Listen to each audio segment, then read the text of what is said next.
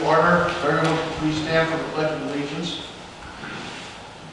I pledge allegiance to the flag of the United States of America and to the republic for which it stands, one nation, under God, with liberty and justice for all. All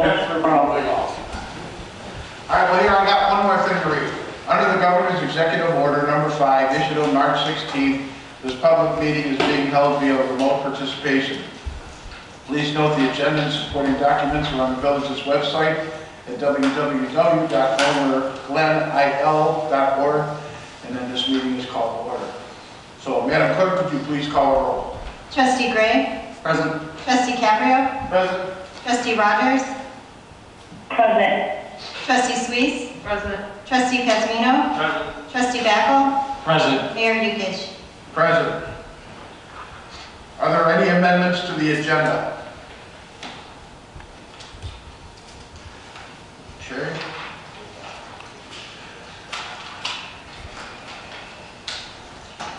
We're going to go to reports and community. Oops. I need a motion to approve the minutes of September 23rd, 2020 Village Board meeting. I so motion. Trustee Backel. Second. Trustee Suisse. Discussion. All in favor? Aye. All opposed? Ayes have it, motion carries. Number 2, is there a motion to approve the amended minutes being processed tonight for October 14th, 2020 Village Board meeting? I so move. Mr. Caprio. Second. Second is Trustee Gray. Any discussion? Madam Clerk, please call the roll. Oh, no, we have a roll call. Voice. All those in favor? Aye. Aye. Aye. All opposed? Motion carries. Next, reports and communications from mayor and other officers. I'll start off. Today is an important that we stop and honor all of our veterans. Due to COVID, we were unable to have our annual Veterans Luncheon.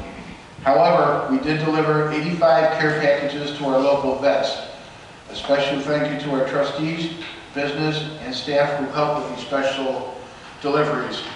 And the Veterans Day care packages, they were sponsored by the Village of Homer Glen, Beth Rogers, State Farm Michelle Kerfin, S&L Truck and Equipment Repair, Konos Corn Maze, Costco, Jewel, Homer Glen Foundation, and Homer Township Public Library. It took a lot of work to get this stuff done, so we want to thank Sue Stylen, Amy Blank, Regina Robinson, and Linda Herdler. And as for the deliveries, we had Village Manager Terry Freeling, Trustee Carlo Caprio, Trustee Ruben Pazmino, John and Regina Robinson, Sue Stylen, and myself that went out and delivered them to the veterans that are out there. And it made me feel very, very good that we were doing what we were doing, and I think we should do this more. But it also took me back for one gentleman, the first one I went to, and I was hoping it wasn't going to happen after that.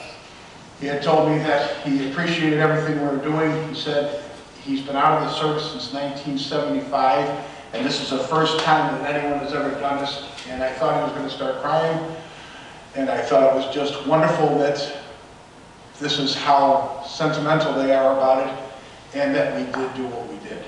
So kudos to everybody. I think it's absolutely fabulous at what you guys did do.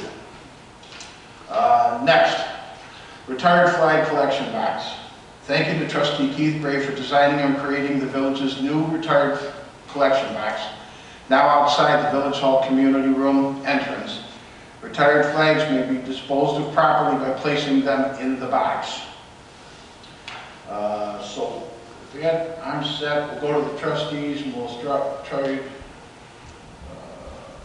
We'll go with Brock. Trustee Backel, do you have any reports? No reports this evening, Mayor. Thank you. Thank you. Beth, do you have anything for tonight? I just want to, reiterate how much I appreciate Trustee Gray and all of the work that he did to get this box together for the veterans. And thank you again for staff and everybody that participated in helping the vets. It means a lot, and I know that this board has been great supporting the vets as much as we can, especially during COVID. I think that this was the best thing that we could do. I do miss the Konos celebration that we've done in the past. That was amazing, but the responsible thing to do was what you all did today, and I appreciate it. I wish I could have participated, but again, I've been traveling a lot, so I'm just trying to be responsible and maintaining my social distancing. So hopefully I contributed as much as I could, but again, thank you, Trustee Gray. It just means so much, so much. Well, thank you very much. I'm sure Trustee Gray is in complete agreement with him because he does do a lot for the village. Are you all set, Beth? Yes. Okay. Then we'll go to Trustee Gray. Thank you, Mayor. I don't have an official report, but I would like to say thank you to all of you. It certainly pales by comparison. It was something that was needed, and somebody asked me while I was making the box, and I said, there's a lot of people out there who sacrificed a lot more to make sure that flag flies properly.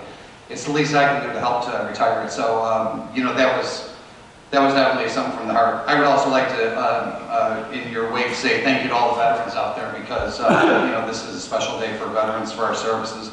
I have many family members who are active service and retired. My son-in-law is active service Marine. So thank you to all of those currently serving and who have served in the past. We do appreciate that. And the last remark I'd like to make is that I'd like to just point out that we're starting to see the new branding showing up. It's showing up right now on our monitors, showing up on our packet pieces, and I think this is looking great. I just wanted to say to staff, you guys are doing a great job rolling this out. So, and that concludes my report. Thank you, Mayor. Thanks, Trustee Gray. Trustee Suisse? No report, Mayor. Thanks, Trustee Suisse. Trustee Caprio? No report, Mayor, but I would like to just add to the congratulations to the village and the staff for the veterans care packages and all those who contributed. It was very well received. Every house I went to was answered by the homeowner and or the spouse. They were extremely grateful for what we had done. And one gentleman said the same thing to me. He has never gotten anything in all of his years. And so he was very pleased with us doing that today. So great job by the entire village. Thank you, Trustee Caprio. Trustee Pasmino? Nothing to report, Mayor. Okay, thank you. Go to Village Clerk. Village Attorney. Nothing, Your Honor. Public Safety Officials. Just a quick one, Your Honor. First and foremost, like everybody else has said, thank you to our veterans for all they have done for us. I also want to thank those of you that support our vets, support our service members that are in service now. Thank you to the mayor, to the board, to village staff for all they did for the veterans. As well, I'd like to thank the community for working along with us. It's getting dark a lot earlier. We've been getting a lot more calls for suspicious activity, and we want to thank the public for their information and their help in keeping these streets safe. And that's my report. Thank you. Lieutenant. Next will be Village Manager. Mr. Mayor, I just have a couple of things real quick. I just wanted to point out tonight that we are using our new recently installed cameras that are located now in the Village Hall. We have 3 along the back here and we have 1 here. So we're hoping that we'll be able to get better quality for our board meetings and any additional meetings that we end up taking in the future. I also wanted to point out that we are going to be recommending cancellation of the November 24th and the December 23rd board meeting due to the upcoming holidays, which then means that our last meeting for the year will be on December 9th for the village board. And third, we have recently installed today at Gallagher on 159th Street a mock-up sign of the village entry gateway sign. It's just made out of plywood, so it's not the final sign, but it gives us the opportunity to see it in the built environment. And so I encourage everyone to go out and take a look at it before we make the final determination on the sign and everything. That's all I have. Thank you. Where was that at? Galver and 159th Street? It's a new gas station. Yeah, yeah, I think All right, next would be public comment. Wayne, you're the only one that signed up for today.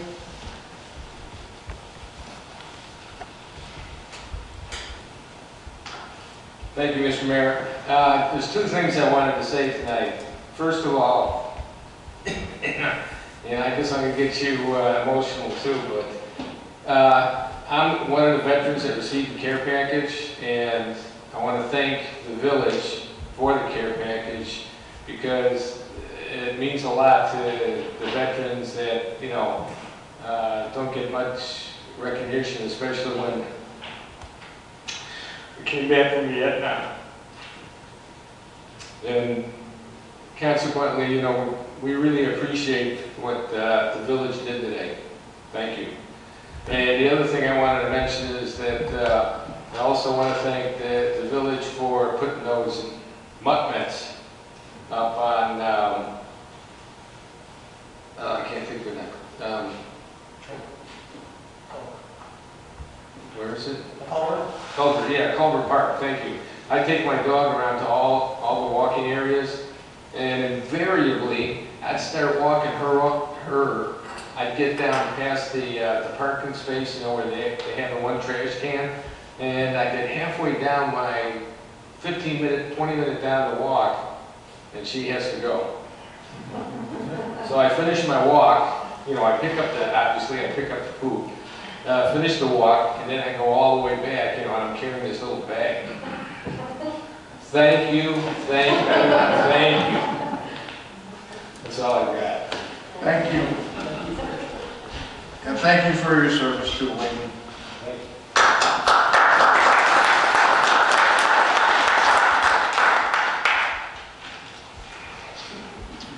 Okay.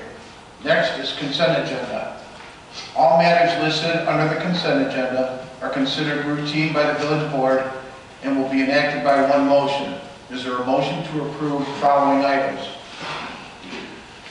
Consider for approval the accounts payable for the period of October 30th, 2020 through November 12th, 2020 in the amount of $167,135.61.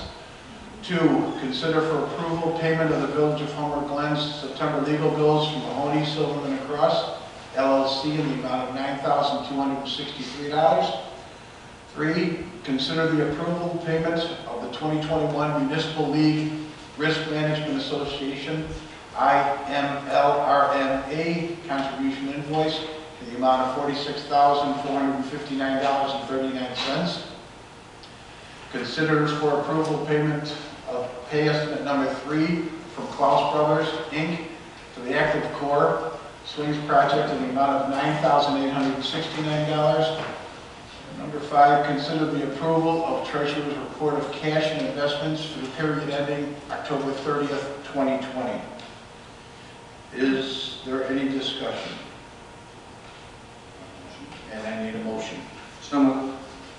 Trustee Gray? I'll second. Mr. DeVivo? Discussion? Mayor, I'd just like to point out the last item 5 is October 31st, 2020, just to clarify that. Okay, I screwed that. Sorry. No, not a problem. Okay, Madam Clerk, please call the vote. Trustee Gray? Aye. Trustee Backel? Aye. Trustee Rogers? Aye. Trustee Suisse? Aye. Trustee Caprio? Aye. Trustee Pasmino? Aye. Motion carries.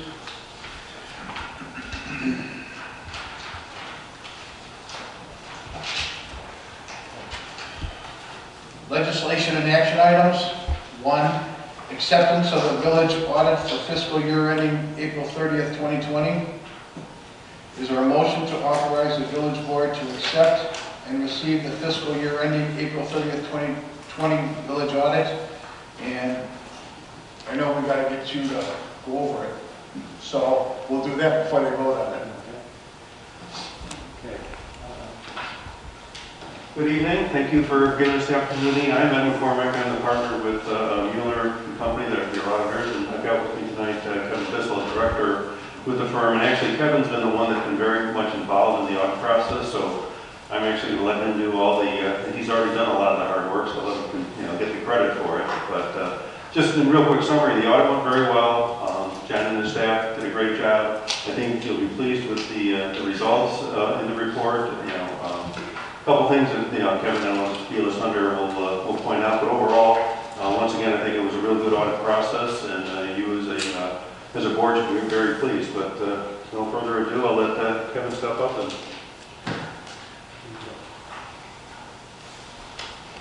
Thank you. I believe everyone has a copy of the financial statements for the year. So I'd like to start out by going to page Roman numeral 7 of the statements. And that shows the certificate that was awarded for the fiscal year 19 presentation. So I wanted to point that out to everyone.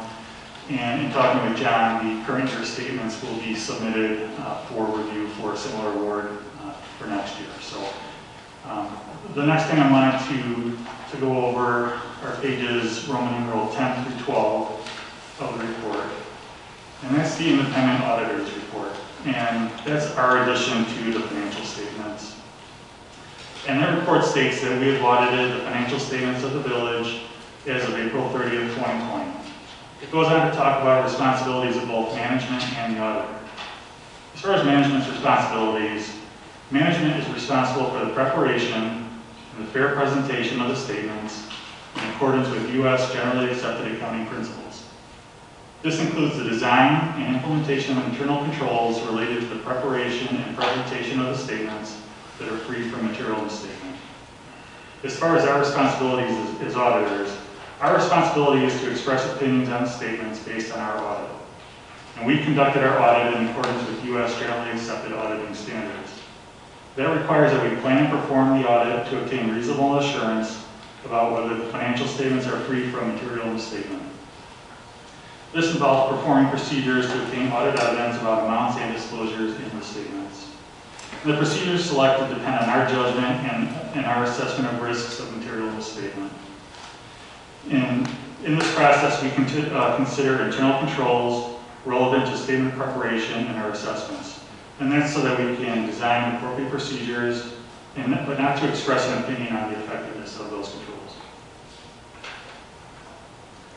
In addition, we evaluate the appropriateness of accounting policies, estimates, and the overall presentation of the statements.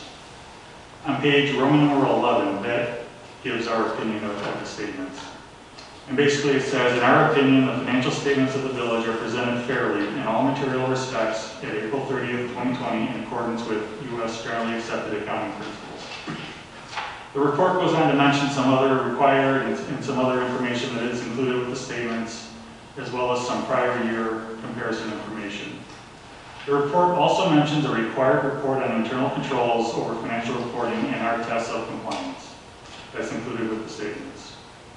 Now, this report describes the scope of our testing and the results of the testing, but it does not provide an opinion on the effectiveness of those controls. I'm going to go ahead and move now to page Roman numeral 13, which is the management's discussion and analysis. The MD&A, as it's called, is unaudited, but it's a very good summary of the year. It explains some of the important information in the financial statements. Now, some of the financial highlights. As you can see, assets and deferred outflows exceeded liabilities and deferred inflows of the village by $64.1 million at April 30th of 2020. About $47 million of that is investment in capital assets, and about $7.7 million of that balance is restricted for capital projects and public works. The increase in that position for the year was $2.6 million. Now that increase is down a little bit from the prior year.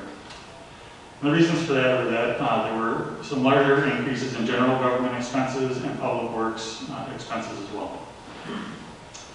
On the fund side, the village had a fund balance of $17.5 million at April 30th of 2020. Fund balance decreased by about $4.3 million from the prior year. Now this decrease relates to the early retirement of the 2012 general obligation bonds. And those bonds were retired 3 years early. Page Roman numeral 15 gives a summary of the assets, liabilities, and deferred amounts for both the current and the prior year. As you can see, net position increased approximately $2.6 million. Cash is down a little bit from last year due to those additional debt payments, but all liabilities are down as well for the same reason. At year end, the village had $9.4 million of unrestricted net position that can be used to meet ongoing obligations of the village. Page Roman numeral 16 shows a table with details about the changes in net position. As you can see, revenues were fairly consistent with prior year. And as I mentioned earlier, general government and public works expenditures were up from last year. Page Roman numeral 18 gives an analysis of the village's funds at April 30th. At April 30th, governmental funds reported an ending fund balance of $17.5 million. $4.1 million of that is unassigned and available for ongoing obligations of the village. $8.2 million is restricted or committed for various purposes. And as I mentioned, fund balance decreased $4.3 million, and again, that was related to the additional principal payments that were made on the debt. On page Roman numeral 19, this covers some information about the general fund, which is the village's main operating fund. And it had a surplus of about $750,000 for the year.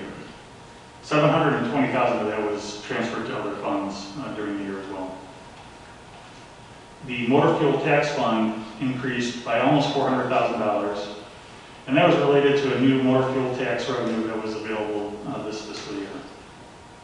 The Park and Recreation Fund increased by almost $600,000 for an ending fund balance of $3.1 million. And the Home Rule Sales Tax Fund showed a deficit at year end, but that was related to the closeout of the debt service fund. Now, the debt service fund was closed near the end of the year upon final payment of the bonds. The Capital Project Fund had a fund balance of $9.2 million at April 30th. $6.8 million of that is restricted. The fund balance in that fund decreased a little bit more than $1 million in the current year, and that related to spending on capital projects throughout the village. Page Roman numeral 19 also gives some information as far as budgeted expenditures.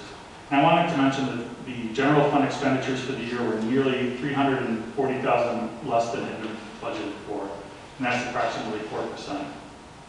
The reasons for that were there were less general government personnel costs and less public works costs than were anticipated. Page Roman numeral 20 shows a table of capital assets for the past 2 years. And as you can see, capital assets are fairly steady from year to year. The additions for the year were offset by the depreciation expense that was incurred during the current year. Page Roman numeral 20 also shows a long-term debt table for the current and prior year. And as you can see there, it shows that bonds payable are paid off as of April 30th of 2020. Page Roman numeral 21 discusses some of the upcoming initiatives for the village, which is good reading and good information. So that basically covers the MD&A. The statements themselves follow the MD&A, but the MD&A really gives a good summary of it, so that's why I covered that portion of it. I would like to go to page 17 of the statements, which is where the footnotes start. And I wanted to point out a couple of the more important footnotes for your information.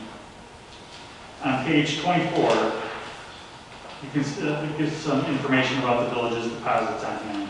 And you can see that the village's deposits of $580,000 were either fully insured or were collateralized with a letter of credit at April 30th. So basically, there was not much risk involved with the balances on hand. So I wanted to point that out. Pages 26 and 27 give some information about the capital assets of the village. I talked a little bit earlier about the capital assets, but that gives a little bit more detail by type of asset of the activity for the year. Page 28 shows, again, a table of long-term debt, again, in a little bit more detail than was presented earlier. And you can see now that with the bonds being paid off, that the primary liability is now the IMRF pension. Page 29 gives a table of fund balances at April 30th, and it gives some detail as to how those are broken out. As you can see, the village had $17.5 million in total in fund balance at April 30th. $7.7 million is restricted for certain purposes, and those are highways and streets and capital projects as well. $5.2 million is assigned, and it's assigned for parks and for capital projects. And $4.3 million is unassigned and is available for ongoing operations. The rest of the notes are devoted primarily to the annual disclosures that are required. And I did want to point out on pages 37 through 41, that gives some information, required information regarding the pension. I wanted to mention that all required payments that are required for IMRF have been made. So I felt that was important to point out. The remainder of the statements are more detailed schedules of the information presented, comparisons with budget and prior. Pages 48 through 64 is some good statistical schedules that give important information in 10-year trend. So those are basically the financial statements. Also wanted to mention pages 65 and 66 are that internal control letter that I mentioned earlier for your review. So again, that's kind of a summary of the statements. There's another letter that went along with the audit. Before I go to that, I wanted to find out if there were any questions about the statements themselves.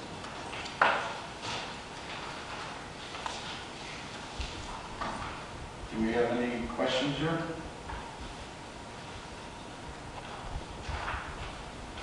So we got a great audit again for this year. We do every year. Yeah, a lot of hard work goes into that. Yes, I know a lot of hard work goes into it, and at the end of it, we show that John's done exactly what he's supposed to, and sometimes better than he should. So thank you very much. Does anyone else have a question? No, you're done. I have one more letter that I wanted to cover, and that's basically a summary of how the audit went. It's the conclusion letter, and this is a required letter, and it points out some significant matters.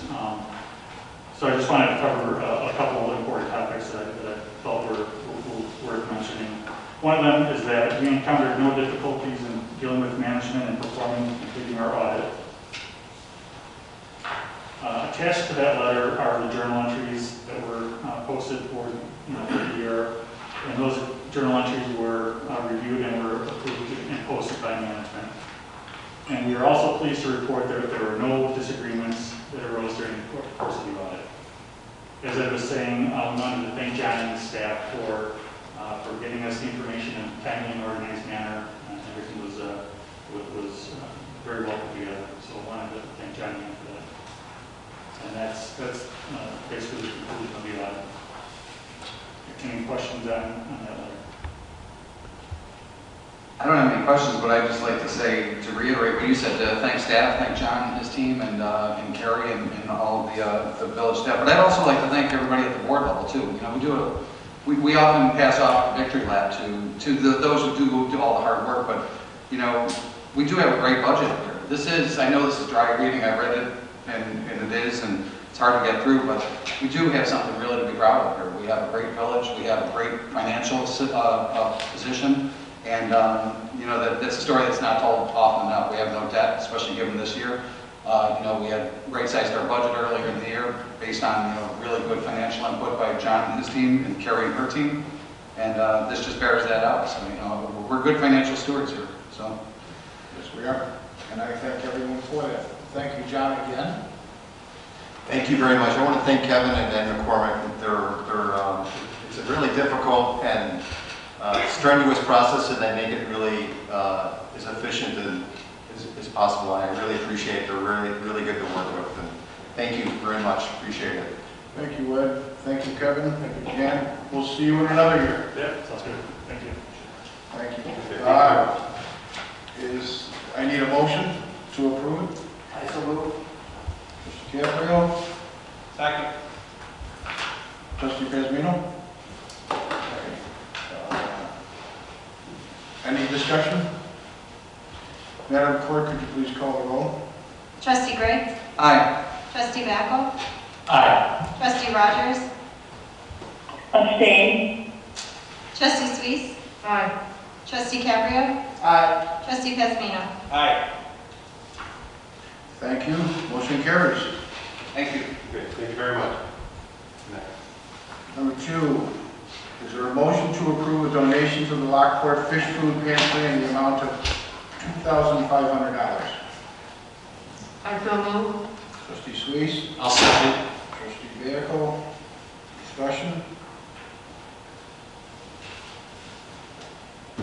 Madam Clerk, could you please call the roll? Trustee Pasmino.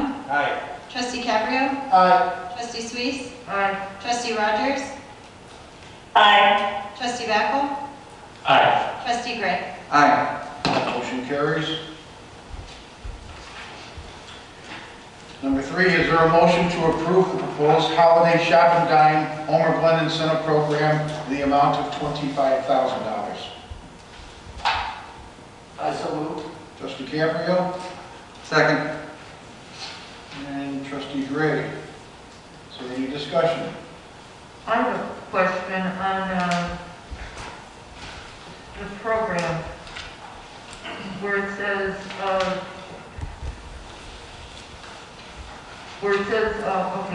it's good for purchases made at personal services, shopping, and/or dining establishments, but not gas stations. Does that include your Meijer, your Jewel, all your food stores, and for groceries too? Yes, it does under the current guidelines. If you guys wanted to change that, that would be a policy decision by the board. But yes, it would be eligible for any of those excluding the gas stations. Well, according to, it seems like the Meijer and those stores don't need I don't know, because they're doing so well with groceries. The liquor stores, but, I'm just curious. It includes everything like that. Okay. If you wanted to exclude the big boxes, we can do that. Obviously, when we go out to purchase the gift certificates, we won't be purchasing from the big boxes. We'll be purchasing them from our local and small businesses. But we did leave really more for, I think, just to encourage as many people to participate in the program as much as possible. But again, that's the prerogative of the village board. All right, and the reason we're doing this is the COVID-19 pandemic has significantly disrupted business activity. To respond to the economic challenges that Homer Glen businesses are enduring, the village has implemented several initiatives to assist local businesses. The latest proposal, discussed briefly during the CARES Act workshop on October 14th, is an incentive program for shopping and dining local during the holiday season. Residents and non-residents will be encouraged to shop at Homer Glen businesses and submit the receipts to the village. Shoppers that spend over $100 at Homer Glen businesses will be entered into a drawing for $250 in gift cards to Homer Glen businesses. The village would purchase the gift cards directly from local businesses, and the proposed amount to be spent on the program is $25,000. So with that, is there any other discussion? And I need a motion. Yes, Mayor. Go ahead. I think Trustee Suisse has a very valid point. Is there a way that we could sway this so that it impacts more of the small businesses instead of the big box? I was going to concur, that's exactly right, I believe. Big boxes are always open and everybody else is closed. I would imagine that's kind of a no-brainer.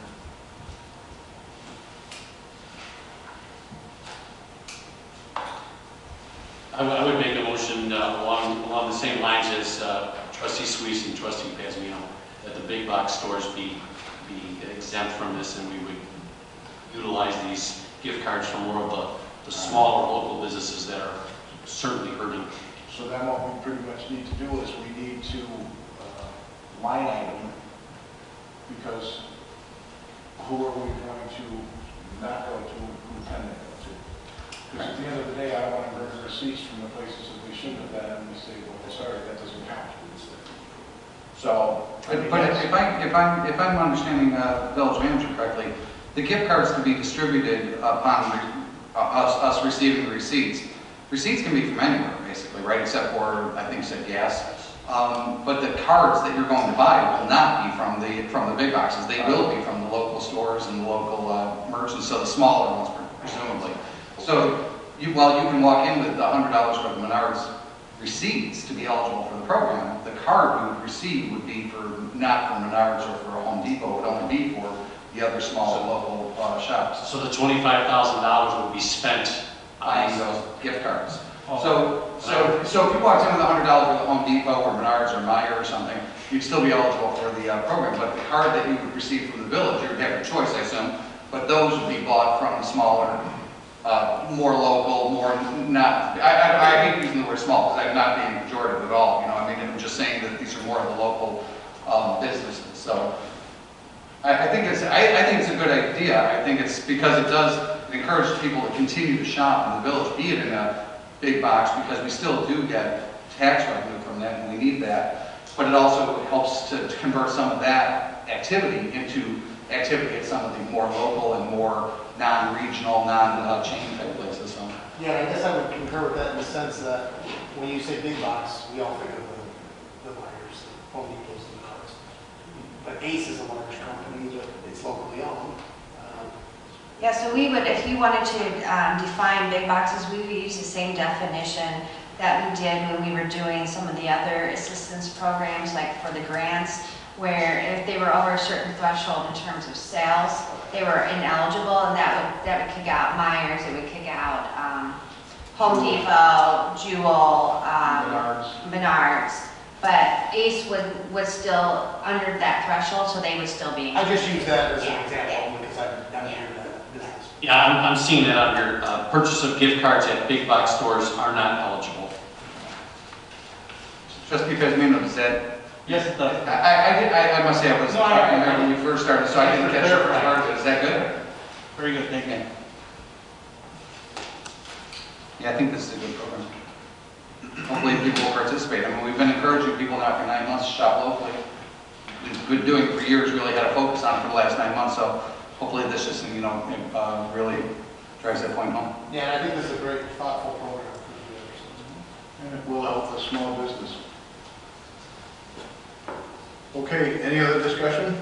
Well, I just wanted to bring up, which is a good thing too, it applies to residents and non-residents shopping in the village, so that's great.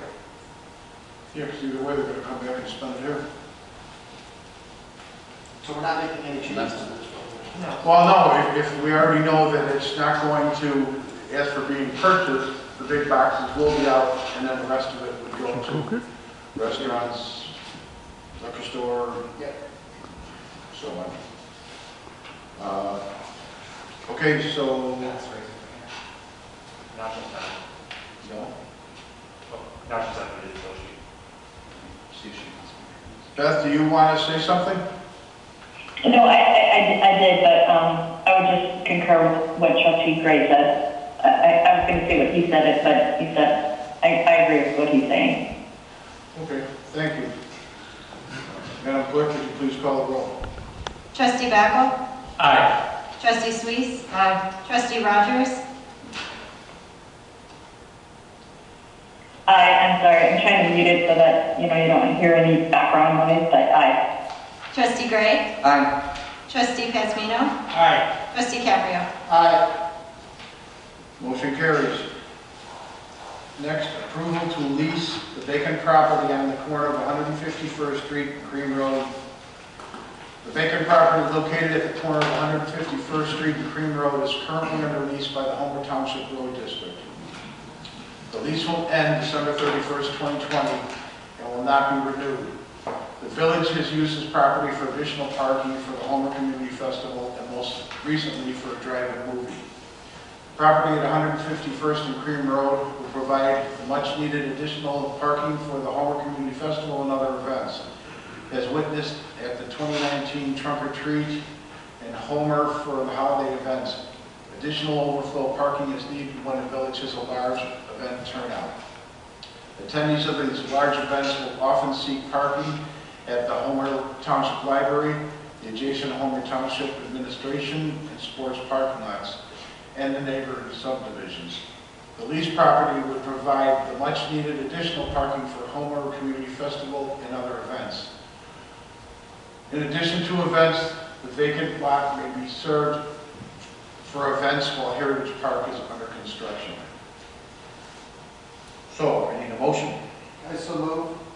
DiCaprio? I'll second. Payable? Any discussion? Just a little background, that we have continued to use this lot for several years, as I've been on the festival committee, chair of it. We have used it for overflow for many other events. It will come in handy when the park is under construction, all the things you said. We are paying basically the taxes on the lot with this $435 a month. It's gone up a little bit over the years. I think the year we started, or the highway department started rates originally at $350 or somewhere in that range, and it's gone up very little each year thereafter.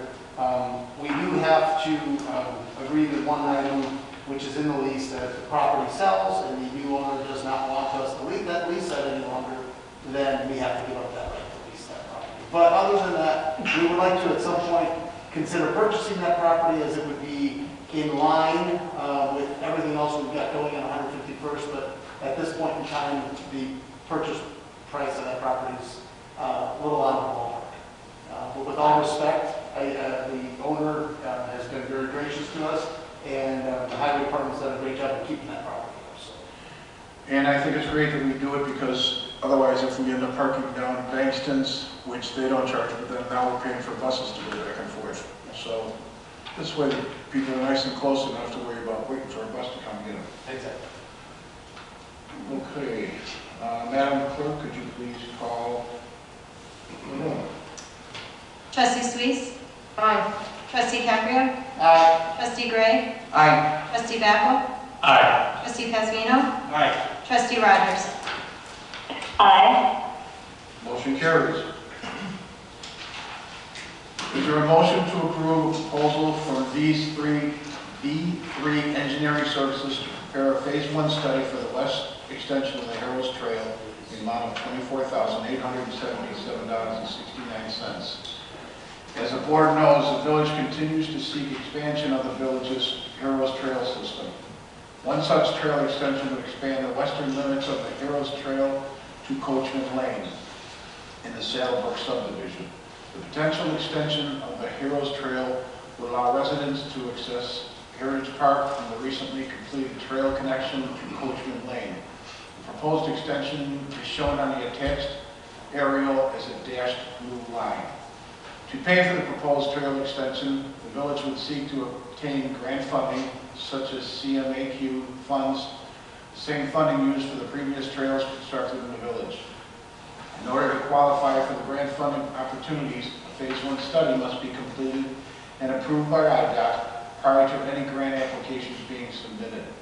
The Phase 1 study provides preliminary engineering and environmental review for the proposed project, such as a trail extension. The village obtained a proposal from B3 Engineering for the preparation of the Phase 1 study for the proposed west extension of the Harrow's Trail. B3 Engineering is included in the village's recent board-approved engineering firm list and as-needed engineering services. The proposed cost by B3 Engineering to complete the Phase 1 study is $24,877.69. So I need a motion. So moved. Trustee Gray, I'll second. Trustee Bapple, discussion. Mayor, this Mayor? Yes, go ahead. I'm sorry. I think this is great. I just want to encourage staff, and I know you all have been really good about it, but just to keep the Park and Rec Committee in the loop on this, because, you know, we do try to make sure that we're on top of the trails as part of our committee. We want to be involved in it as much as possible, so just to keep us in the loop on it. We can do that. We had, this came before the Public Safety Committee last week. We had an extensive conversation regarding this, and we pretty much tried to cover every angle here, and I believe it passed unanimously, so I just wanted to pass that along. I have a question for Director Salamovich. To the west of Coachman's Lane, is that a private lot, or is that continuation of the comment right away? The comment right-of-way continues. It goes quite a distance. It goes past the, don't recall the school name, down there. And then it actually, when it gets close to Lamont Road, it actually turns, goes north, and then kind of heads towards 355. So there is kind of an extensive ComEd right-of-way going through there. And would that be considered for future phases? I know that you probably don't have the crystal ball that I'm asking you for, but I mean, we would continue to serve. You know, if you look at the way this is right now, once you get past Saddlebrook Lane, you're on the street if you didn't build the path. So it only makes sense to build that path from Saddlebrook Lane to Coachman's if you're going to continue on. Yeah, at some point down the road, I believe as part of the master trails plan, there is, I know in the past when we had a separate trails committee, this was discussed, to extend it all the way down to eventually to 355, where the Forest Preserve District is going to be constructing what is called Veterans Memorial Trail System, which is within the 355 corridor. Okay. Thank you. Any other discussion? Madam Clerk, please call the roll. Trustee Suisse? Aye. Trustee Caprio? Aye. Trustee Casmino? Aye. Trustee Rogers? Aye. Trustee Backel? Aye. Trustee Gray? Aye. Motion carries.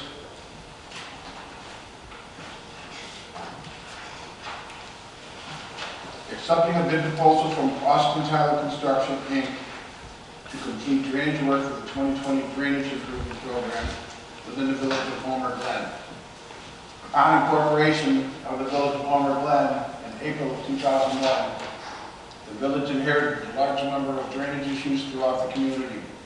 In order to effectively manage these drainage issues, staff compiled a list of the issues, which currently include over 50 drainage issues, small to large, and has ranked these drainage issues according to various criteria. The village has been working to address 4 drainage projects as part of the 2019 Drainage Improvement Program. These 4 projects were identified on the village's master drainage list and are located in the Meadowcrest, Statler Ridge Estates, Country Woods, and Chickasaw Hills, 6th edition subdivisions. The Country Woods project has been completed. The Statler Ridge project is currently under construction, and due to the complexity of the drainage issues, the Meadowcrest project is still in design phase. Engineering for the Chickasaw Hills 6th edition project has been completed and has been combined with the completed engineering plans for the drainage project on Eagle Ridge Drive in the Woodbine Estate subdivision as part of the 2020 Drainage Improvement Program. I would need... I so move. Trustee Caprio. Second. Trustee Gray, discussion.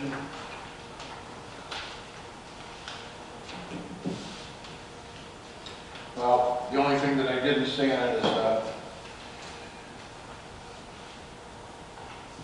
the price of this is $677,777.55.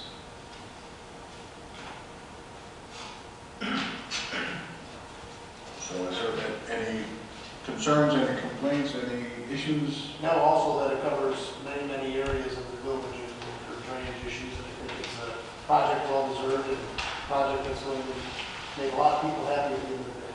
Yes, it will. So is there a motion? We already did the motion. Is there any other discussion? Madam Clerk, please call the roll. Trustee Gray? Aye. Trustee Backel? Aye. Trustee Rogers? Aye. Trustee Suisse? Aye. Trustee Caprio? Aye. Trustee Casmino? Aye. Motion carries. Number 7, accepting either 3,000K, 2,200K, or PC Amber LED street as a standard color of the street lights within the village of Homer Glen, as measured in degrees Kelvin. So the village is responsible for the proper operation and maintenance of street lights within the village. To accomplish this task, the village is contracted to the Lions Pinner Electric Company to maintain the streetlights. In mid-2019, staff attended a seminar offered by ComEd regarding their energy efficiency program.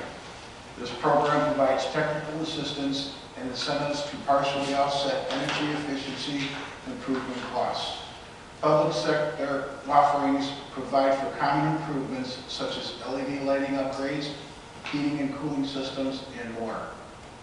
To take advantage of the energy efficiency program, village staff is seeking to upgrade municipal-owned street lighting, and the goal of this program is to upgrade the existing street lights within the village, from the existing high-pressure sodium lights to light-emanating dioxide LED street lights. During the preparation of the workshop presentation to the village board, staff met with Trustee Suisse and other members of the Environmental Committee to discuss the street light upgrade program. The Environment Committee is concerned about the color of the street lights that they will install along Heritage Circle and the future street light replacements throughout the village. As compared to the color of the existing HPS street lights, the color of the street lights along Heritage Circle is 3000 K, as measured in degrees Kelvin. The typical color of the HPS lights is approximately 2200 K. Is there a motion? I so move. Trustee Caffey. Second. Trustee Casimiro. Discussion? Yes, Mayor. Well, I just wanted to know what's the motion for, 3,000, 2,200, or PCM? Are we to choose right now? Or? Yes. So, did you have a preference on the motion? Yeah, my motion would be to approve as the Public Services and Safety Committee also sent a recommendation to the board, the 3,000 K that is currently installed within the park limits, the Ring Road and Beverly. I would not go that way. I would not say, I think everybody has to have a discussion before you automatically say 3,000 K, boom. I think it has to be a discussion first, and then we go back and consider the motion for whatever level things are, whatever level you want. Because I was at Public Service and Safety Committee meeting, other than Mr. Selmovich and Mr. Robinson in the two chairs, nobody said a word. And some of the comments were very personal in manner, so I would not put a lot of credit into their recommendation for 3,000 K. So, with that being said, I think I have a statement that we sent out to the board, and for the record, I would like to read that statement, because we did not have a quorum at our last EC meeting, so we were not able to get a formal recommendation at that moment, because that meeting took place last week, October 28th or something like that. But for the record, I'd like to read this before we go on with deciding what you're going to do without hearing any background or any history. Okay. The statement from the Environment Committee, putting up the test lights has, Putting up the test lights has been very helpful with converting to LEDs and to removing the unshielded 14-inch drop lenses in order to get to an equivalent color of HPS without a harmful and polluting white light. There were a couple of exceptions in our committee which chose 2200 K LED, but the majority of the Environment Committee members concurred that a PC amber LED is the closest equivalent to our 70-watt HPF streetlights that we have and should be the standard used for Homer Glen street lighting, as it is in accordance with the street lighting paragraph in the ordinance. The spectrum of poor outdoor lighting influences and causes many negative aspects of light pollution, glare, and additional sky glow from human health to animal life and biological processes. The idea of incorporating white LEDs and changing from HPS lamps saves less energy than what is being touted. The white LEDs, without using PC amber LEDs, dramatically increases light pollution and harmful effects per scientific evidence. To the eye, the 2200 K CCT, correlated color temperature, appears whiter than HPS. In terms of dark sky impacts, it will have about 40 to 50% greater sky glow than HPS and about twice the sky glow impacts of a good PC Amber LED. The Flagstaff Dark Skies Coalition, along with Dark Sky Partners, states that white LEDs, e.g. the International Dark Sky Association and the Illuminating Engineering Society recommended 3000 K LEDs, have lumen for lumen sky glow impacts 3 times greater than good PC Amber LEDs. Homer Glen's advisor, who is well known throughout the world as an expert because of his studies of glare and light pollution, recommends PC Amber LEDs for Homer Glen. To prevent degrading our skies, we must keep our standards higher. We need to be a leader in this idea, we need to be a leader and not just accept what IDA says is okay at 3000 K. But we must keep our standards higher was the end of the EC statement. So the part about not accepting IDA, was that part of the EC statement, or that was your? I didn't say they didn't accept IDA. I read it. I was asking where the EC statement ended. You just mentioned the line that said we should not accept what IDA says about 3000 K. No, that was just mine. That was your. Yeah, that's why I said, the statement ended by right, I just, standard higher. in backtracking, I'd just like to address that part of it. Why do we belong to IDA, and why do we pay dues to them every year? We've used them since the Dark Skies Initiative has become a thing in Homer Glen. We've always pointed to International Dark Sky Association as our subject matter experts. We belong to their membership, their whatever you call it, their group. We pay dues to belong to them, and we use them. They say, International Dark Sky Association says, that these lamps will conform to our International Dark Sky Community standing. They say that the fixture, I'm not 100% certain if it's on their fixture seal of approval list, but my understanding is that if it isn't already, it's in the process of being investigated to be included on that. And that fixture itself also is recommended by Christian Lugenbiel, is that how you say his name? I'm sorry, Mr. Lugenbiel, as the preferred fixture. There seems to be some difference between the additional sky glow, the additional output of these lights between the International Dark Sky Coalition, Dark Sky Partners, and the International Dark Sky Association. We have always pointed to the International Dark Sky Association. They have sanctioned these lights. We have used these lights out on Heritage Circle.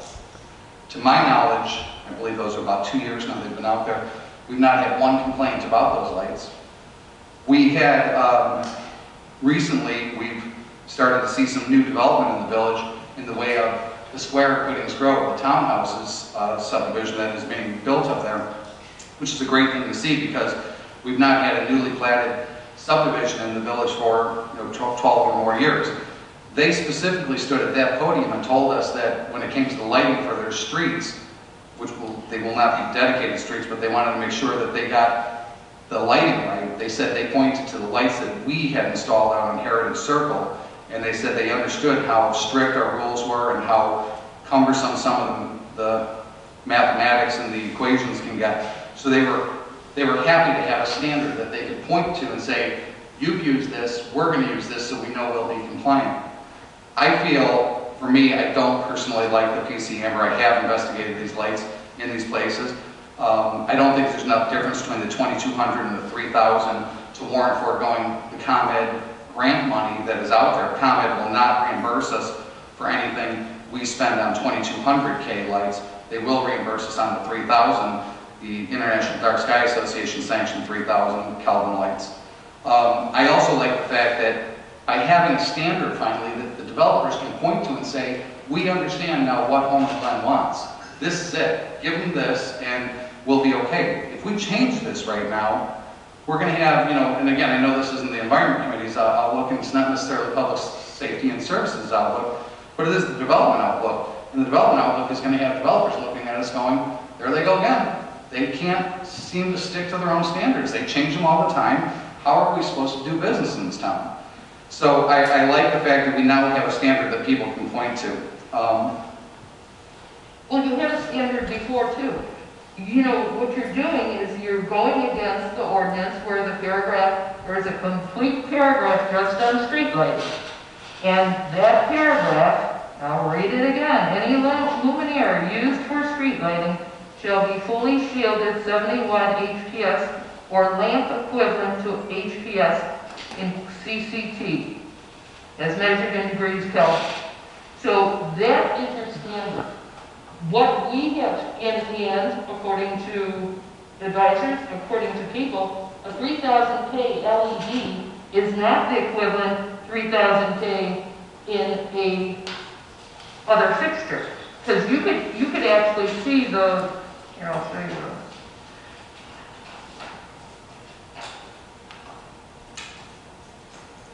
I mean, 3000K is all, they're white. They're all sorts of white compared to what we have out there. I know at public safety they said, oh, they look like heat lamps. Oh, they look this way. You can't let personal opinions, you can't allow personal opinions to reign over this. And I want to know, because this was some time ago when I said, did all the trustees look at both places? Yes. Okay, and some time ago, I said, you have to take a look what it looks like in a regular neighborhood and go on Stone Oak Way. Did you do that? Mm-hmm. Did you do that? Yes. Did you do that? And then you went to the corner of Boulder and Appleway, and what was your thought? How did those colors look to your eye? I think the PC numbers are way too dim. The 2200 doesn't significantly. I'm talking about what's over in a regular neighborhood and not what you see in the park. No, Pebble Creek, Stone Oak Way. Oh, I did not go. Did you go to Pebble Creek? I did. And again, what you're saying is that we shouldn't have a personal opinion on this, and I think this is going to probably affect everybody personally anyhow, so I think that's kind of a moot point. But, Trustee Sweets and I have had many discussions about lighting over the years, many of them very productive. I think we always see each other's ways. And we both did agree recently that we've had some lighting issues in the village that were bad. Just recently, we've had one developer come go beyond the limits, and they were reined back in. It was brought back into line with what the village standards are. And I told you at the time, I didn't like that lighting. I thought that was way over the top. It was way too harsh. It was not additive. To me, lighting should always be additive. It should bring something to the game. It should not just be there like you and the Environment Committee and the International Dark Sky Association, and all of them have said that it shouldn't be a race to just get bigger, brighter, and better. It should be, to me, lighting is aesthetic, lighting is safety, but it should also be, it has to work with us. I think the 3,000 Ks that are out on Heritage Park or Heritage Circle right now, I think they work. I think they work also when you can see right next door in the Township Sports Complex, they have, I don't even know what it is. I think they're trying to light up the entire town from those things some nights. So when you see the balance between those, and I live in the subdivision right next door, there's no glow from that, but I can tell you in the fall, when the football's going on, that's all I can see, or baseball too, is the township lights. You never see any effect from what's happening on Heritage Circle. So, like I said, I think the PC Amber ones are way too. And by the way, I did go through Cedarbrook. The first time I went through Cedarbrook, it happened to be a foggy night, which was an even more bizarre thing because it kind of like made these bubbles of light, and they are so dim. For starters, they barely reached the ground, and then it was very orange and kind of almost eerie. So I just didn't like those. And like I said, the 2200, I just don't think there's enough of a difference between the two, between the 3000. If at some future point, if we do approve the 3000 tonight, if some future point, if ComEd says they want to expand their program to either go down in their scales, then we can look at saying, hey, do we want to open up a range now? But for right now, I think 3,000 is very good. I think going too low is also not going to serve us well as far as the safety issues go. But right now, I think 3,000 is a good place to start. And as far as the fact that IDA sanctions these lights, That to me says a lot. Yeah, so let me please speak on behalf of Public Services and Safety, because I don't believe either chair, myself or Brock, were rude or demeaning to you at all. It was really a personal preference thing for me. It was a safety thing for me. The lights in my subdivision are semi-low, they're not quite the PC number, they're somewhere in between that and 2200. You can't even see the kids down the street, even when driving. It's a very sensitive issue for me from a safety perspective. The lights that are on the Ring Road Heritage Circle, they are very directional. They are movable in that direction. They do not bleed out in that fixture. They are dimmable.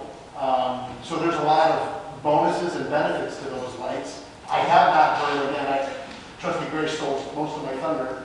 We have developers who are happy that we have a developer. We're going to finally maybe settle on a standard, maybe not. HPS lamps are going to be extinct at some point. Dark skies already approved the 3,000K. The comment rebate, that's $20,000, if I'm not mistaken, in rebates that we could gain from going to the 3,000K. We go to the 2,200, we throw $20,000 out the window. To me, those are a lot of reasons why, and the fact that nobody in either side of the subdivision or the three sides of the subdivisions have complained about the lighting in the current park. I think they're ample. I do agree with Trustee Sweets when you said putting those lamps next to each other sort of tells a different story because you go from light to dark. But if you look at the color photos of how it looks on a basketball net and things of that nature, you know, these aren't facing forward, these are facing downward. It's a personal preference and a safety thing for me. You know, I agree that environmentally we have to be sound in many areas. You know, you see commercials today, all the plastic that's being used nowadays from COVID. Let's worry about plastic more so than lighting. You know, so. Well, I'd just like to say a couple things.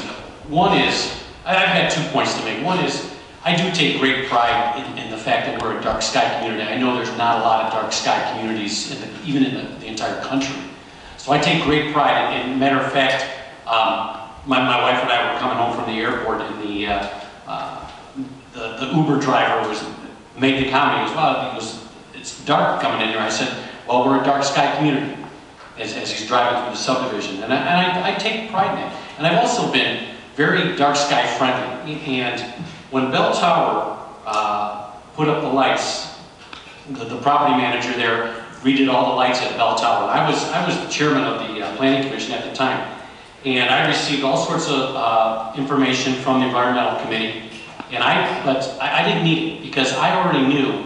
I took a drive over there and I contacted everybody on the planning commission, all of my commissioners. I said, "I want you to go take a look over." I didn't sway them as to what they should do. Go over there, I'd just like to go take a look at this because it's going to be an agenda item in the next month. And every one of them at the meeting was on the same page. And I made sure that this manager at the Bell Tower property conformed to the dark sky ordinance. And it was an expense for him to do that. But that was his problem. He went ahead and put those lights in without contacting us and letting us know that he was doing it. You know, it was one of those situations where he thought it'd be better to ask for forgiveness rather than permission. We made sure that he changed those bags at his cost. So, you know, I'm extremely friendly with the dark sky, and you know, it's 3,000K is the requirement to become a dark sky. We meet those requirements. I don't see an issue with that. well, I think our standards need to be better. You know, just because IDA says that's good enough, I think we need to be the leader. We need to do more. And you know, just going back to another comment I want to make, and ComEd and Design Lights Consortium are still oversimplifying the environmental dimensions of outdoor lighting by focusing on one factor, energy consumption. They are completely ignoring other important environmental impacts that are made worse by white LEDs, like I said, these sky-glow, ecological and potential human health impacts. It's got to be a balancing act between your money and energy savings and the environmental impact of what this is going to do to us. Plus, why is this being rushed through on this voting today without even the board knowing more, getting more information, why is this being rushed through today? Why does it have to be done today? Well, let me ask this question. How many dark sky communities are there in the state? In the state? How many? That's in the country. Okay, so you're saying there's not many in the state? We're the only one in the state? Oh, no, there's more than us. There's a lot of them. So, Especially over Coast. okay, but I'm talking about in the state of Illinois. How many are in the state of Illinois? I believe there's 3. Well, I would argue if there's only 3, that I would argue that as far as being a leader, I think we are a leader. Seriously.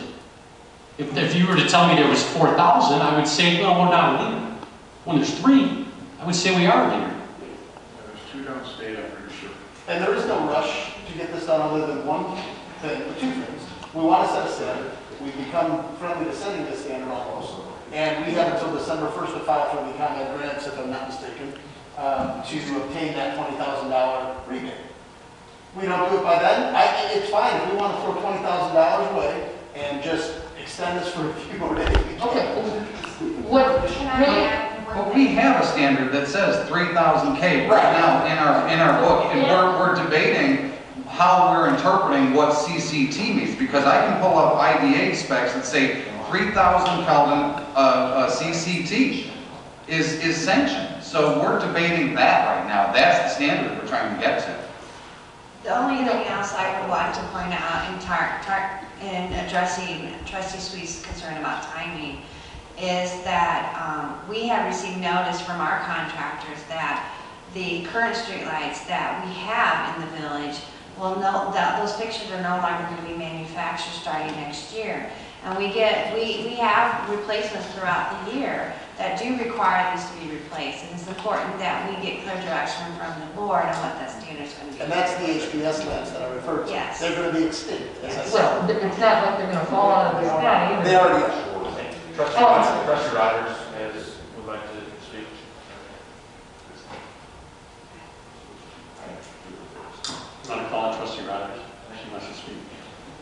Trustee Rogers, do you want to speak? I did. First I want to say, I think that Trustee Gray did a great job in researching this and his due diligence on this. It really is spot on. I agree with everything that he's saying. I will always, as former chairman of the Public Safety Committee, I will always lean towards Trustee Caprio and Trustee Brock as chairman of those committees now. I support our police officers. They believe that 3,000 is worth. And in today's time, I just feel like that they're right, that 3,000K is definitely the way to stay. I would like to, before I believe Mr. Luganville is on the phone, and if we can see if he wants to make a comment before we do that. Going back to this December date, what are you talking about? December 3rd. When is The comment that grant deadline might be. Yeah, ComEd has their energy efficiency program. They're offering actually an additional 25% on top of the existing grant opportunity. So the deadline is, I believe it's December 3rd that we have to have our final application in, but before you can do a final application, you do have to do a pre-application first. When is that due? I'm assuming that it's going to take about 2 weeks to get the pre-application in and complete it and get that approved before we can get the final. So if you kind of go backwards, then we're getting towards kind of the mid-November time frame. And in addition, our lighting contractor, Lions Pinner, had mentioned that actually the 70 watt high pressure sodiums, which is the fixtures that we would be typically using in the subdivisions, is no longer available, and that was the letter that was included from GE, that they're no longer making it. So we actually have a light right now that was damaged by lightning that we're waiting to determine which direction we need to go as far as what light source, light color, so that we can actually replace that light as well too. Well, I'd like to make a comment. So if something regarding this 25% bonus of application, whatever, so unless something has changed since 3 o'clock this afternoon, A final application, yes, it has to be done by the beginning of December, but that means what you're getting that bonus for, those lights have to be installed. It's not just a piece of paper flying across somebody's desk. So that is not true information. I believe the application, because you have to get everything pre-approved from ComEd before you can even order the lights. Well, you know Mary Jo, she's in charge of this whole incentive program. I talked to her at the beginning of the year, and I talked to her again at 3 o'clock, and I asked her, what's with this bonus of 25% that has to be done? She said, yes, the final application has to be done by the first week in December, but that means all your materials have to be installed and in working order. And that's for her, and she also said this same program is going to continue to 2021. And the lighting program, most likely, I mean, they have been kind of rotating it through the years there.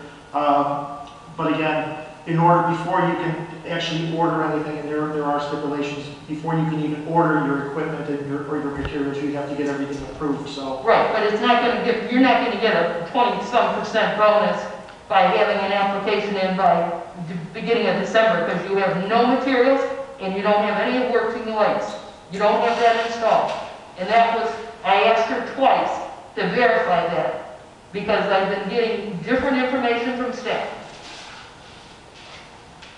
So we'll verify that information. That's not the same information that we're receiving. So I don't know this lady's, I've never communicated with this lady who Trustee Sweet's talking about. I guess I just want to summarize a couple of points. Is, you know, we've started this process, I think about the beginning of the year, I think was when we... It was actually... Was it in 2019? It was almost probably like mid-2019. Okay. So, and at that time, we were trying to get going on the ComEd Energy Efficiency Program as well.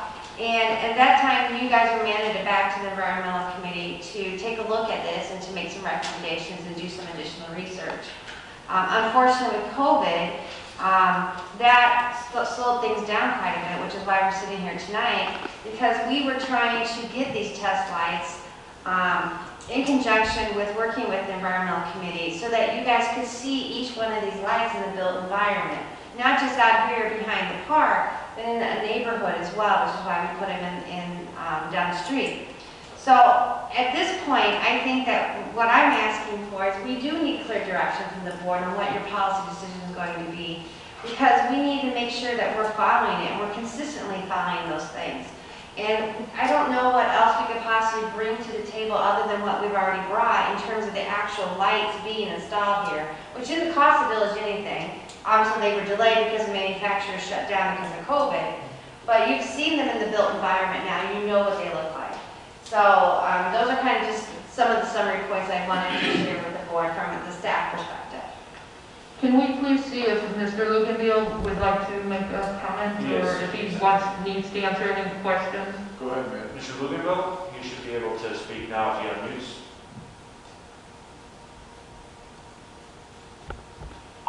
Can you hear me? Yes, we can. Hello? Yes. Thank you. Thank you for the opportunity to make comments. There's been a lot of information discussed in the last 10 or 15 minutes, and I have to say that the audio is a little difficult to understand, so I won't be able to address everybody, and I don't know the names, so I apologize for, except for a few of you, I don't know most of your names, so I apologize. It'll be kind of generic. I would like to be able to address you directly, but I won't be able to. I am not a spokesperson for IDA. I was formerly on the board of IDA. I was, in fact, the person who originally proposed the creation of the Dark Sky Community Program in 2001, so I am familiar with it, but I, again, am not a spokesman for IDA. I want to clarify a little bit, though, my understanding of what IDA means when they say a light meets their recommendations for dark sky communities. The 3,000 Kelvin light, which I want to point out is formerly on their website and no longer on their website. But when they had the number 3,000, that was intended as the minimum standard to meet their recommendations for dark sky quality. So keep that in mind. That is not, you shouldn't take that as a gold star or this is what IDA wants. That was the minimum standard. IDA, even when they had that standard on their website, had it clearly stated that 3,000 K or lower impact was what their recommendation was. That's number one. Number two, that document, which used to say that 3,000 K or less, has been removed from the IDA website. I went looking for it yesterday, and it is no longer there. I had a link to it in my web documents, and that link was broken, and I had to dig around the website before I could find that it had removed it. I understand that the reason they have removed it is because the IDA technical committee that I am familiar with, though I'm still not speaking for IDA or the technical committee, is rediscussing the way they word their recommendations to try to resolve this ambiguity which you are grappling with right now. This lack of clarity, I should say, about what is better for dark skies and what their standards are. So I hope that helps clarify. It would be helpful if I suppose that this is really a great concern that we have IDA speaking here rather than myself or IDA. But I think that's a good a reliable understanding of what IDA's requirements are. IDA, by the way, also would support, if you ask them about the PC Amber or the 2200 Kelvin, all of which are lower impact than the 3000 Kelvin standard that you are considering, all are recommended by IDA, all supported by IDA. Number three, the impacts on dark skies of these other lights, 2200 Kelvin or PC Amber, are unambiguously better for dark skies. IDA does not dispute that. Somebody in the discussion said there was some disagreement. I don't believe there is any disagreement among dark sky scientists or the research that makes it clear that these yellower lights are lower impact. If there is a concern about brightness levels, in other words, if you feel that the light looks too dim, that's a separate measure of the light. That is not related to the spectrum. That is related to the amount of wattage for the number of lumens you have, and that is, I understand, not under discussion at this point. We are trying to discuss what spectrum is the best for protecting dark skies. There has been a lot of discussion about what is the requirement of the Homer-Glen lighting code. The lighting code, when you have ambiguous or contradictory or unclear terminology, as I think we are encountering here in the discussion about what might be the equivalent if an LED is used instead of your former 75 or 70 watt high pressure sodium, there is no question some ambiguity in the wording in the ordinance. I want to pause briefly and ask if my audio is coming through without too much breaking up. It's coming through fine. Thank you. I have a poor internet connection, so sometimes my audio is poor. So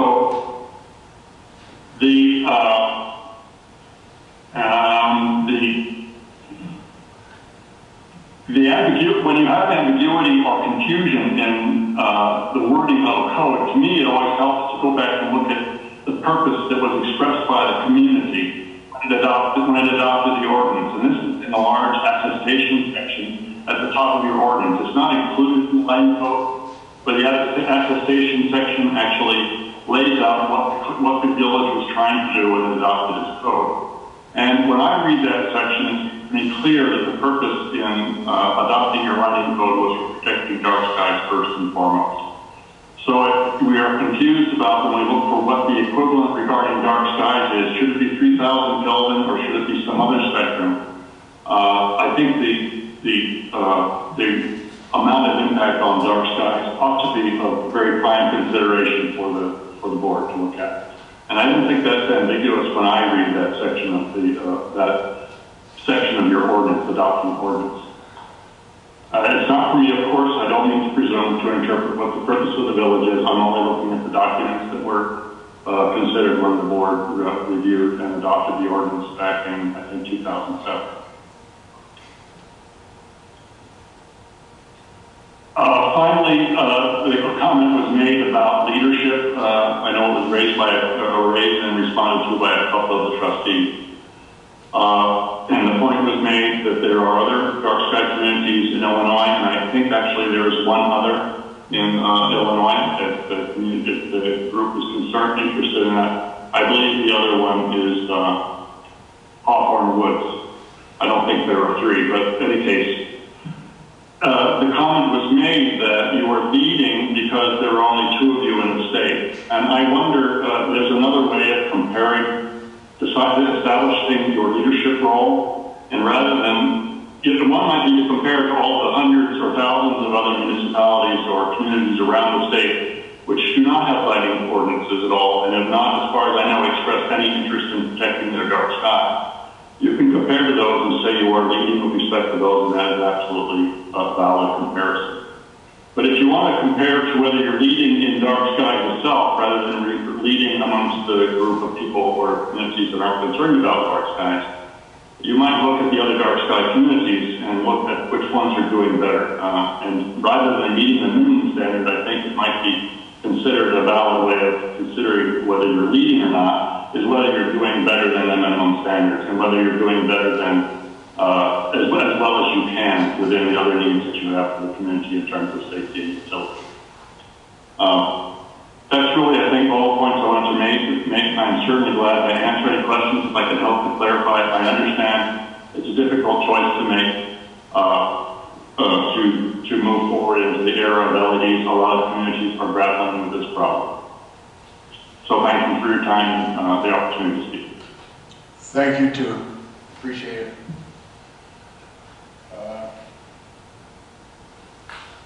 If this does end, or December 4th is the cutoff, or December 3rd, whatever it is, we do need to make a decision whether we are going to or we're not going to.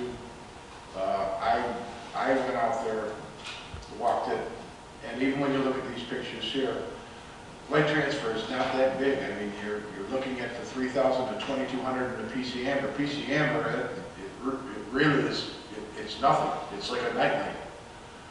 Well, let's just take a look at, and that's why I said, why wasn't somebody from Public Safety, why wasn't the chairs from Environment Committee out here when this was taking place? This would have been a great thing to be watching this happen.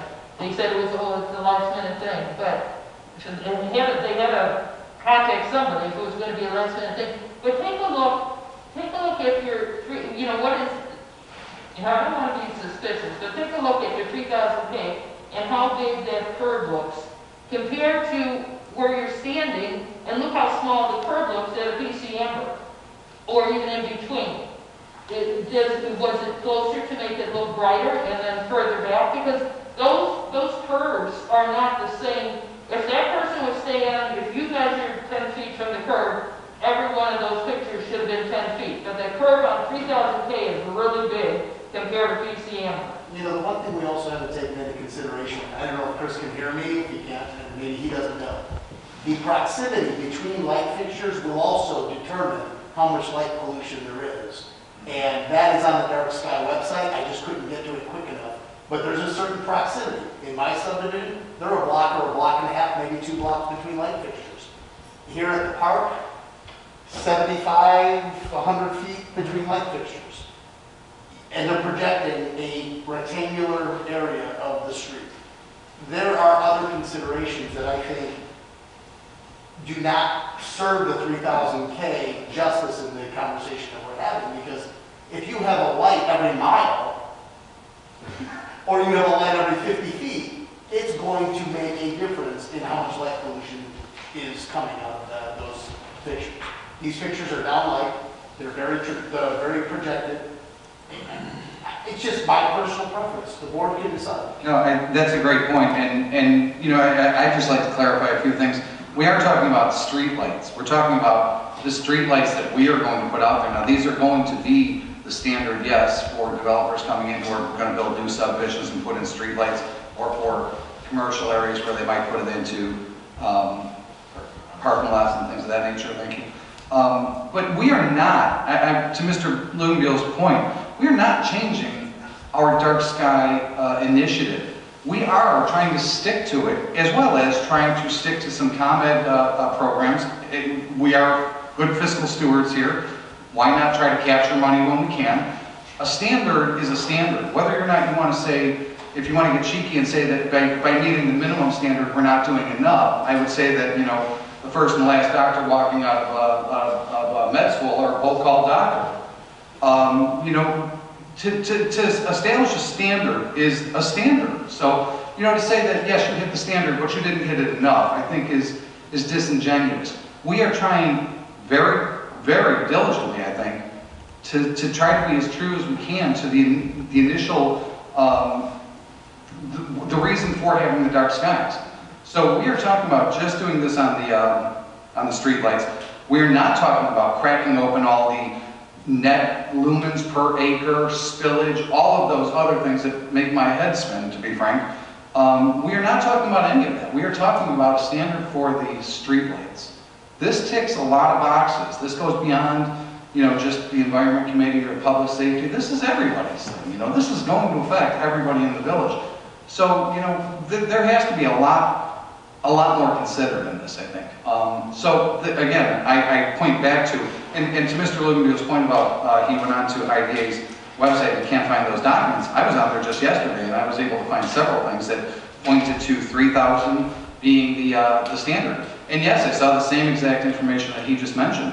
It is, you know, they say nothing above 3,000. These are 3,000. It does mention that there are other alternatives below 3,000, and I'm certainly aware of those, and as we're aware of those looking at this, our monitors right now. We know that there's a 2200 and these PC amber LEDs. We know there's a bevy of other things. We know also, though, that we have the opportunity to take advantage of a ComEd program to both save energy in the long run and some money in the short term by using one that ticks the box that happens to tick both IDA's box as well as ComEd's box. So. My comment, Trustee Gray, is that you're not going to get a 25% bonus. The lady is in charge of this program, and she's not... Maybe not this year, but we will next year. Well, if you... We will next year, and we do have to set a standard. You don't have to force an issue tonight. But we do have to come up with some standards so that we can tell Lions Pinner or Pinner Lions what fixtures we're going to go forward with as far as them going out and servicing the network of lights that we do have in town right now. Now, you're right, the HPSs are not going to go away tomorrow. You know, it'd be great if we can take advantage of this opportunity with ComEd. I really would like to see this thing come to a head, preferably tonight. If that doesn't happen, we're going to have to get over this bridge. We have to establish a standard. Whether or not, you know, the ComEd saving money is the real push for it or not, we are still going to have to establish a standard. It does sound like there's a lot of resistance to it. I look at it this way. We already hit the standard. That's what Dark Sky Community was all about, is getting the light down. We got the light down. We're the first one in the state of Illinois to be approved by it. And I look at it this way. No matter where you're at right now, something gets better every year.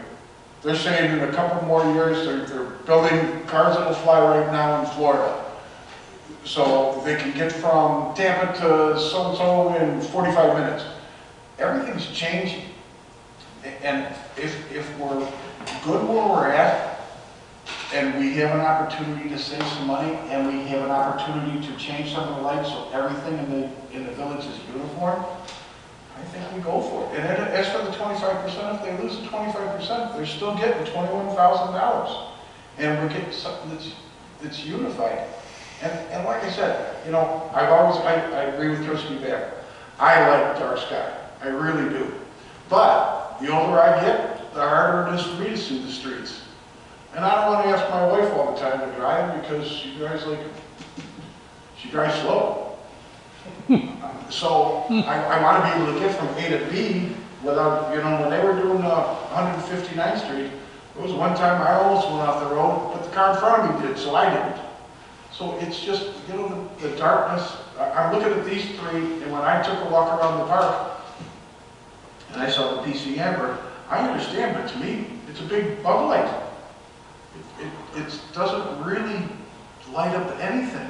It gives you, if you want to know from point A to point B what you're looking at, you can do it. And if, for all these years, we've had 3,000 K, and we've got it to what International Dark Sky wants, I say we don't fix something that's not broken. But it was not a 3,000K LED, which is a big difference. Well, but the Dark Sky approves it. So what happens right now if we go, okay, let's go with the PCM, and in a year and a half they say, look, well, we got a new one, and this one's much better. It's when does it stop? Well, I guess they're gonna have to change out all of 159, because that's all high pressure sodium, if they're going away so quickly. Well, that's why at 159th at that point, I think that's why we cut back on some of the lights, because we didn't want it all bright like that, and the state wouldn't accommodate what we were looking for. So if we change it, we got a deal right now with ComEd, and sure, I really don't, if I walk this park or drive this park, and in the corner of the property on the east side, and you start seeing all everything that's been put up there, and they've got the PCM in there, they've got the 2000K and the 3000, and all of them are LED. There's not a night and day difference between the 3000 or 2200. It's a little bit darker for the 2200, but when I saw the PCM, and that was right next to a 3000, it just didn't put off any light. And the picture that I'm looking at here, someone could be standing 4 feet behind that light pole, and the only reason I know it's a light pole there is because the sign is lit up from the picture being taken. We never even knew anybody was there. Well, with the glare, you're gonna get the same thing with a 3000K LED. You didn't. Well, only if I look up at it. Yeah. I mean, I don't want to argue with you. I understand your passion for this, and I don't disagree with you. But right now, with what's going on and what ComEd is offering, and I think if we start doing this, you are going to lose a lot of people coming in here to want to build anything. And as for the housing end of it, I mean, it gets harder and harder for them, and it also makes, like Trustee Gray said, we're constantly changing our rules. If we had a rule, stick to it. If you don't stick to it, and you just keep changing, I don't know, then we might as well borrow some more money and just go ahead and redo the lights. Yeah, can I get just one more point, and I'll leave this one. Trustee Pesavino and I were just talking about the land, and I did not go to Pebble Creek.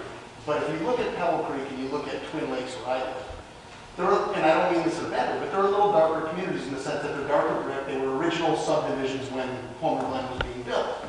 You go to Cedarburg, you put the PCM or the 2200 in front of these beautifully lit homes that are light in color, two-story. You know, it's a totally different perspective on how you're going to see the light. So with new subdivisions coming up, even the new townhome subdivision, the architecture has changed, and the light is going to look different in those communities. In my subdivision, I'm not sure what I have, HPS or if I have the PCM. There's lights that are out in my subdivision. I don't even know they're out because it doesn't look like I have light in my subdivision. I only notice it when I drive by it 15 times. It's like, oh, that is actually not working. And I've called them in. So to me, you can't just base this on each subdivision, on a whole. You have to base, we have to base it on a whole, but it's going to look different in every community. You're right. You're right. So, and I agree with Trustee Gray too. This is something that we just need to vote on the standard. Let's just, yes or no, is this going to happen? And this way, if it is, then at least I can get the papers out. They'll follow up on the rest of it. If we lose at 25, then we will lose at 25, and that's our fault. But I would like, we already have the motions on it. I would like to have the clerk call the roll call. Wait, Mayor, I'm sorry, it's Beth. Can you clarify what the motion is? Yeah, you need to make a motion. Is it going to be like 3,000? Is there a motion accepting either 3,000K, 2,200K, or PC Amber LED? So what we have to do right now is we have to get a consensus from the board of what they're looking for, and then we can actually vote on it. But the motion right now is to choose between the 3,000K, 2,200K, or the PC Amber LED. I believe, just DiCaprio actually did the motion for 3,000. I don't know if it was seconded though. Did it? It was Carl? seconded before he. Oh, yeah, no, it's, Trustee. no, trustee Pasmino seconded. Or trustee Caprio clarified that it was for 3,000. Right, and it was Caprio for the motion and Pasmino for the second. So trustee Pasmino. Mayor, I'm sorry. clarified that it was Mayor, I'm seconded. sorry. So is there a first and a second on the 3,000? Yes. Yes. There's a first. No, there's a Okay. There's a first and a The second. second was on the option of the 3. Yeah. That So was- we need a second. Okay, so, I'll second the 3,000. okay. All right, so we've done discussion, so Madam Clerk, please call the roll. Trustee Gray? Aye. Trustee Backel? Aye. Trustee Rogers? Aye. Trustee Suisse? No. Trustee Caprio? Aye. Trustee Pasmino? Aye. Motion carries. Next would be old business. Is there any old business? Is there any new business? All right, the next item would be executive session. Is there a motion to go into executive session for the purpose of discussing purchase or sale of real property, potential and pending litigation? I motion. Trustee Backel. I'll second. Trustee Caprio.